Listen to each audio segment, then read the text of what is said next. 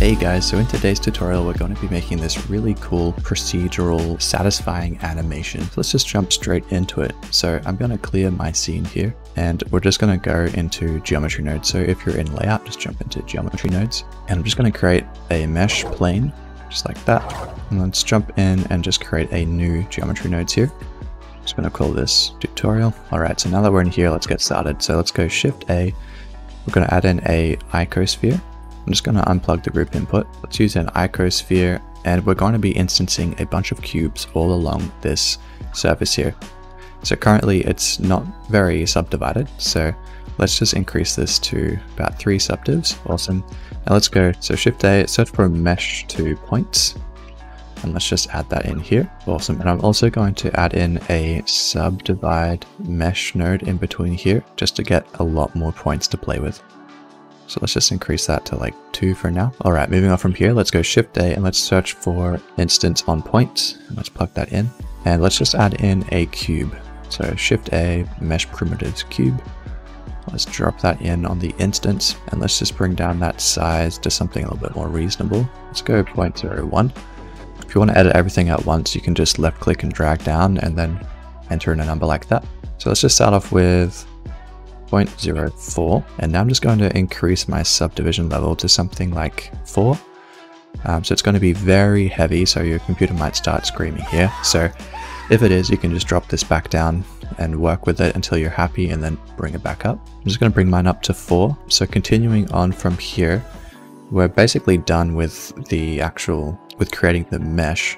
Now we want to actually create that cool noise animation. So it's actually in the name, so we have to use some noise textures. So go Shift A, texture noise, drop that down.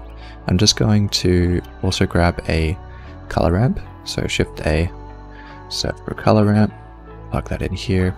I'm just going to plug the factor into the factor and then the color into the scale. Awesome. So now if we start playing with this, you can kind of see what's happening. So what I want to do is actually bring these two values in pretty close, but currently it's absolute. So black is completely nothing, which are all the gaps, and white is the opposite. So white creates the geometry or leaves the geometry available for us to see. So what I want to do is just change these slightly so that we actually have a sort of fall off between the two. So I'll make that sort of an off-white and I'll bring this up to a little bit of a gray.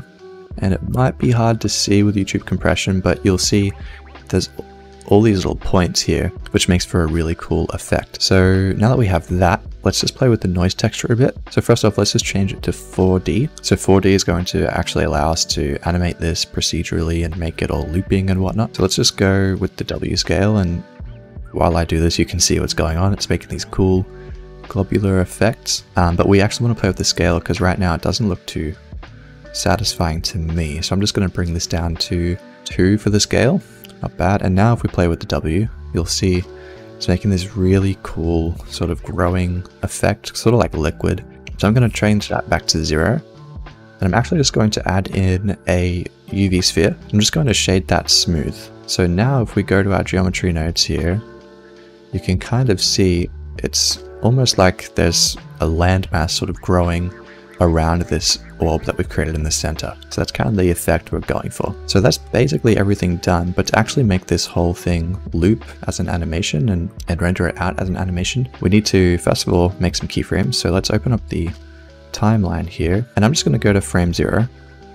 And what we're going to do is mix between 2 noise textures. So we're going to duplicate this noise texture and I'm just going to grab a mix RGB node.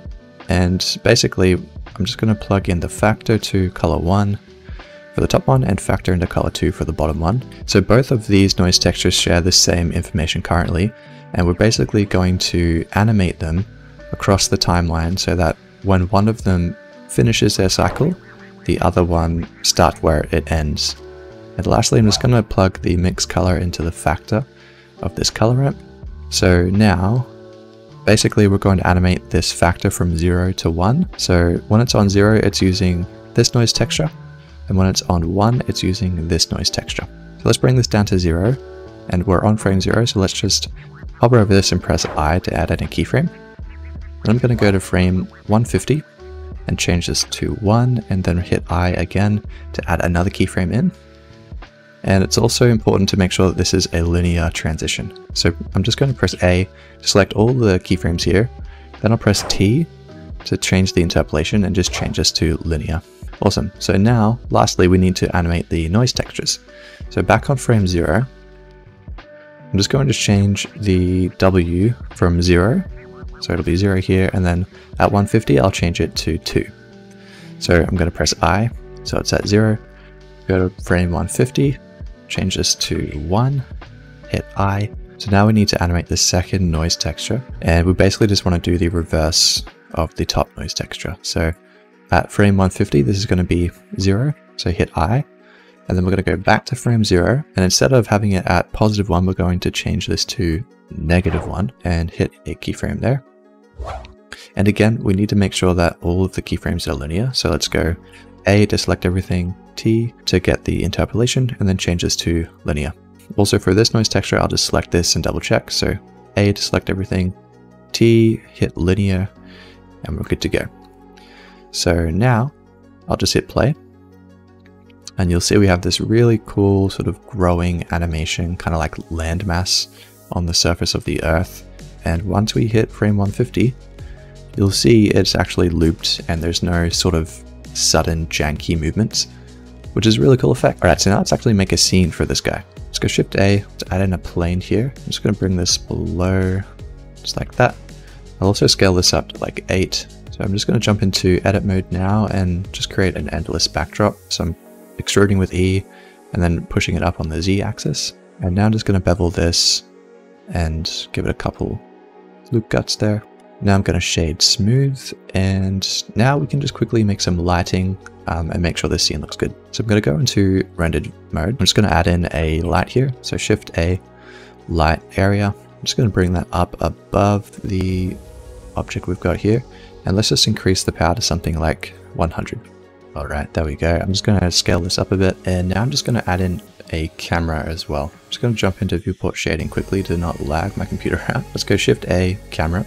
I'm just going to line this up with my viewport here and press Ctrl-Alt-0 to snap the camera to my view. There we go. And I'm just going to quickly change the focal length of this to something like 125, get a really nice zoomed in shot. Then I'll just sort of frame it up a little bit here. Awesome. Alright, so now let's actually finish the lighting. So I'll just drop this down and use scene lights and scene world, sort of get an understanding of what it's looking like light-wise. So let's just Shift D this to duplicate it. I'm going to rotate this on the Y-axis, and I'll just move it over here a little bit. There we go. And I'll just create one more, so Shift D, and just bring this around. I'm just pressing Shift and T to aim this with my cursor. There we go. And now let's just jump into cycles and see how the lighting is looking. Awesome. So that's looking pretty good. I'm happy with that. So now let's just start making some materials and we'll finish this one off. So back into material preview. I'm just going to change this back to the look dev here, and let's just start adding a material. So I'm just still in geometry node, so I'll just pull over another window here for the shader editor. Let's go shader editor. And for the actual geometry nodes material, it's a pretty simple one. We're just going to click new and let's just start making this material. So we're just going to change the base color. And to actually see this working for you, you do need to set the material in geometry nodes. So let's just go Shift A in geometry nodes and let's just search for set material. Let's plug that in after the instance on points. Now we can just click here on this little drop down and choose our material. So it might be a good thing to name this. So let's just call this, I'm just going to call this toot material, and let's find that one, toot material. So now I'm just going to jump back into cycles to actually see what I'm doing. Awesome. So for the base color, I'm going to use a predetermined hex value. This is the hex code. It's 9AC2FF, basically a very light blue. And from here, I'm just going to bring the roughness all the way down.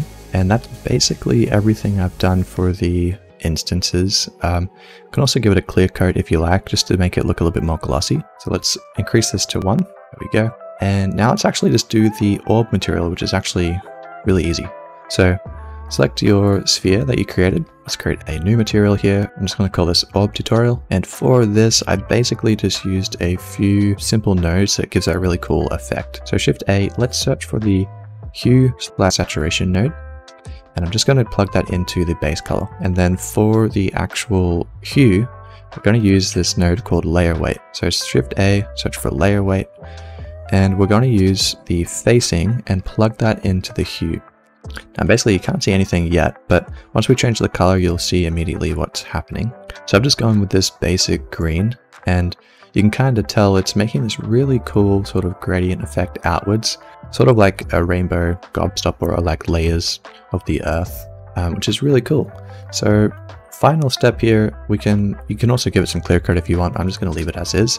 But lastly, we just need to give the background some color as well. And I found that actually just using the same material as the instances looks pretty good. So I'm just going to duplicate that. So click on your background here. Let's just search up our material, plug that in, and you'll notice straight away it's got a lot of reflections. So to fix that, you can actually just create an instance of it. So if you click this little button here, it'll make it entirely new material, and this one will be separate to the one that we've put on the instance.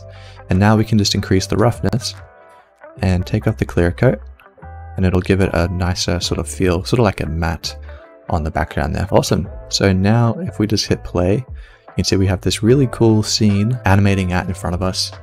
And now all we need to do is render this out.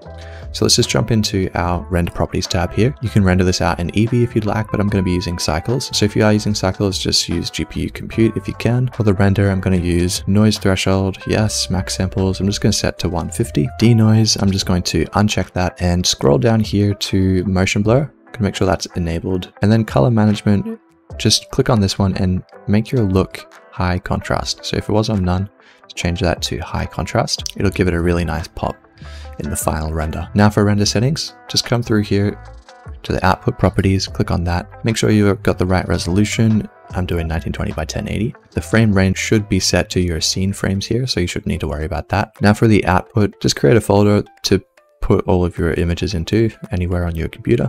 And then for the file format, PNG is fine. But if you do want to have Blender compile an actual MP4 for you, you can change this to FFmpeg, and then just change the container to MPEG-4. Video H.264 is fine. Output quality, make that perceptually lossless, and the rest is all good to go. So now we can just come up here to render animation. Alrighty guys, so there's the final animation. Super quick and easy. Hopefully you learned something.